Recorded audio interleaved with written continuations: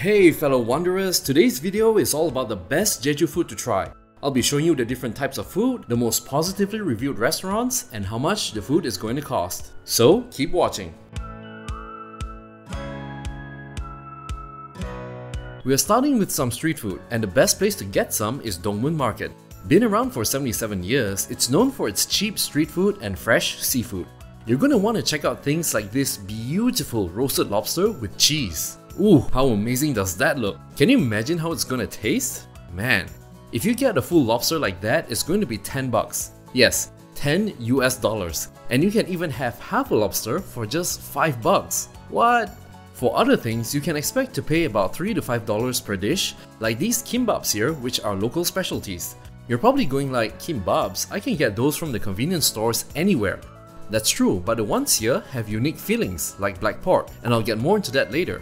Also, get yourself a nice cup of Jeju halabong juice to wash all that food down. Halabongs are these citrus fruits that are native to Jeju Island. They taste like mandarins, and a cup will cost between $3 to $5. Look at that freshly squeezed goodness.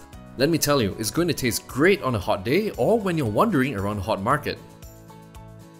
Here's a dish that's popular with locals in Jeju, the Galchi Jorim. It's a dish using hairtail fish.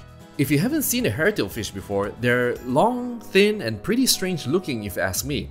But they taste delicious once they're cooked. Galchi Jorim is a spicy stew that includes stuff like radish, potatoes, scallions, and of course, the fish. The meat on the fish is so tender, I swear it just literally melts in your mouth because that's how fresh the fish is. Broth is a thick, soupy kind with lots of amazing flavors, and when you mix it into some rice, oh, forget about it. Negeori restaurant has very positive reviews and they charge $35 for small and $45 for large. Definitely go for large even if you're eating alone, just trust me on this. I totally love this dish. Would you try this out even though it is a little spicy? Let me know in the comments. Korea definitely has a love for instant ramen, but Jeju's seafood ramen looks more like this.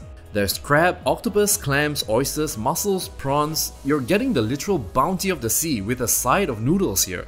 The best restaurants will cook it to perfection, giving you the ultimate burst of flavor. And you can expect to pay up to $10 per bowl depending on the seafood that you want in it.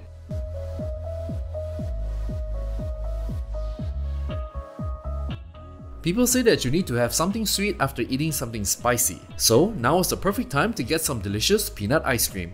Located to the east of Jeju Island and just a 15-minute ferry ride away, Udo Island is the peanut haven of Korea. They love peanuts so much that they even have gold-infused peanuts. Check this out. How do you think these golden peanuts are gonna taste like? Would you eat them? Let me know in the comments.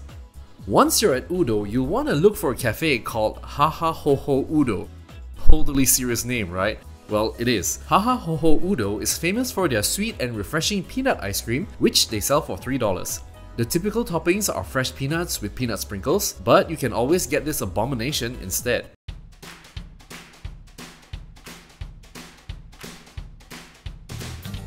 And while you're here, their burgers are apparently good as well. You can get a traditional burger, but you can also get a peanut burger or even a peanut hot dog instead.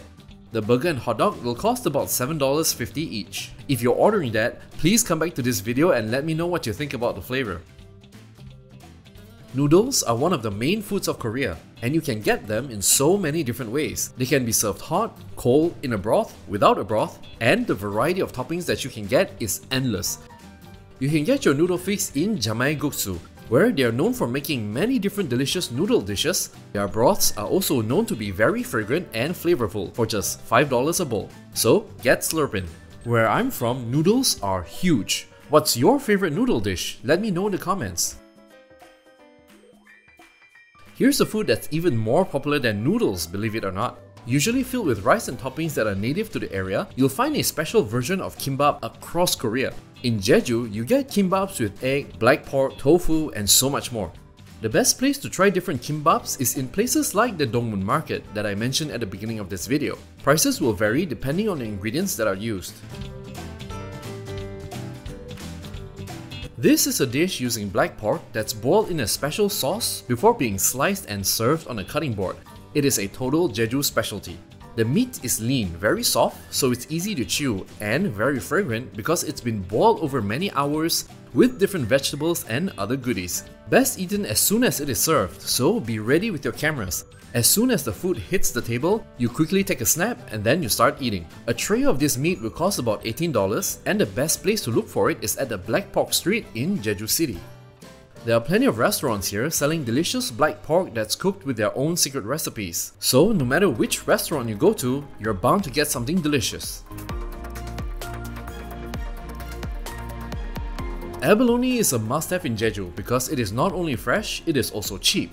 Available almost everywhere in the island, you can choose to eat it in a variety of ways, such as with rice or porridge, grilled or even raw. This restaurant here is the most well-known not only to locals but also to tourists. They specialize in all cooking methods and prices range between $8.50 to $21.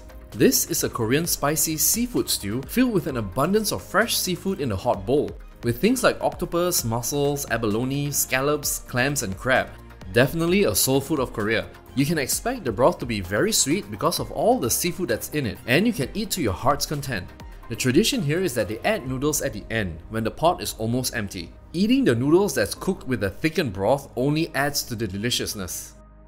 For this stew, you want to add this restaurant to your list, where the prices start from $35 for 2 people to $60 for up to 5 people. You'll get this nice warm feeling in your belly when you're done, so it's best eaten when the weather outside is cold. Probably the most famous and must-try dish when in Jeju Island, the black pork is known as the pork version of Wagyu or Kobe beef, the highest rated beef in the world. Black pork tastes great either grilled or on a Korean barbecue, and it is so popular there's an entire street dedicated to this in Jeju Island. The meat has this smoky fragrance to it, and it is also very tender. As for the taste, totally out of this world. Many restaurants do a good job, but one of the most well-known is this restaurant here. Prices start at $13 for 2 people, so make sure you come and pig out. Let me know which food you'd like to try out the most in the comments. And while you're doing that, please consider subscribing to the channel as well. Until next time, stay safe, Wanderers!